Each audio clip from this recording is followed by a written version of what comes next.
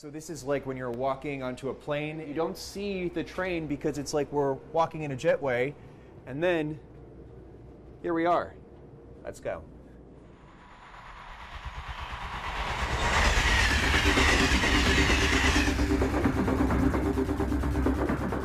So we're going to come out right at the end of the tunnel to where we just were at 311 miles an hour, which is the top speed right here. So here's the tunnel exit out over the bridge that we just saw, and we're going to go back into the mountain right now. 311 miles an hour. Look at this acceleration now, 200 miles an hour already. Yes. So we're not only that, and we're accelerating and we're climbing. So it's almost like being in an airplane. We could walk around. You don't feel the acceleration though. I think you to explain to people, you hear it, but you don't feel as though you're in a roller coaster ride and you have to hold on. That's right. I mean, right now at 250 miles an hour. I think that's incredible.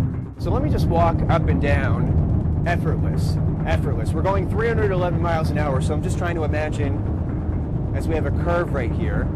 You can sort of feel that, but this train track is built for the maximum curves that you would feel. How often, Wayne, do you talk to skeptics about the project? And when you explain what this feels like, do you think that the people understand that? I don't think they really do. I don't think until you come and actually experience it, because your only conception is our current technology. We're slowing down at the moment because we're approaching a curve, or... No, we're at the end. This is the end? Yes, we're almost at the end, so... I haven't even had a chance to drink my coffee. No, We're just shooting the breeze. I didn't even finish our conversation. That's right, that's it.